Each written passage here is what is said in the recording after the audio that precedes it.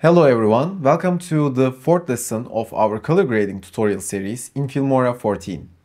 Today I'm going to show you how to easily change the color of anything in your videos. Whether it's an object, clothing, or even a background, you will learn after this tutorial. In Filmora 14, there are several tools to help us achieve this effect, like HSL, Smart Cutout, AI color palette, and of course keyframe and masking adjustments. By the way, did you notice my t-shirt color changed while I was talking? Let me show you how I did it. This effect can be achieved in two ways. Let's start with the first one. Open up Filmora and drag your video onto the timeline. Click on your video and click on the color tab on the right. Choose the HSL option from the menu. HSL stands for Hue, Saturation and Luminance. It allows you to isolate a specific color range and work on it. Then select the color you want to change. Adjust the position of your video on your timeline. Then click the Add Keyframe button next to the Hue slider. You will also see the keyframe over your video.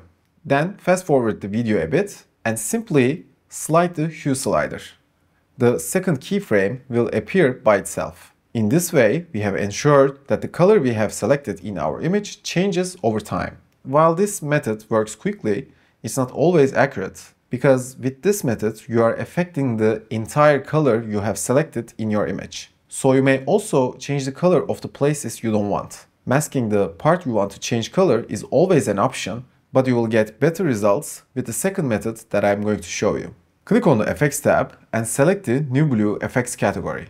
Then click on Filters. Find and drag and drop the selective hue effect onto a new layer on top of your image. Stretch the effect a bit. You will not see any changes when you first drop the effect. We are going to make some adjustments from the menu on the right. Click on the eyedropper tool and select the color you want to change. Now we can change the hue value. As you can see, we get a more accurate result with this effect. Now go to the desired moment in your video, click on the effect, and in the hue control, click on the Add Keyframe button.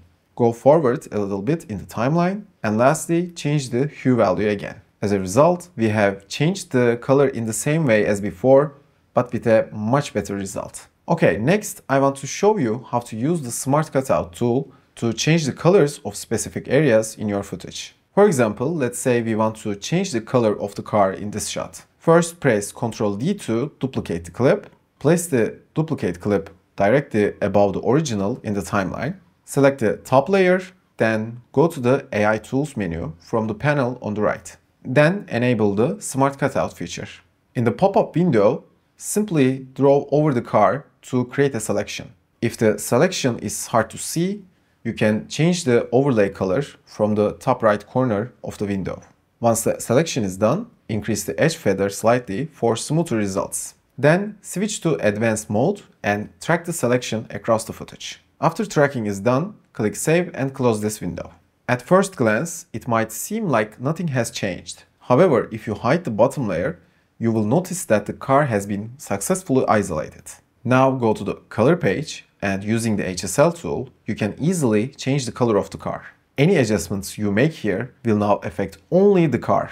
Without this process, the changes would have impacted the entire clip. Lastly, let's see how to unify the hue and tones of colors between different clips or scenes using the AI color palette. First, arrange your clips in the desired order, especially those with varying color tones.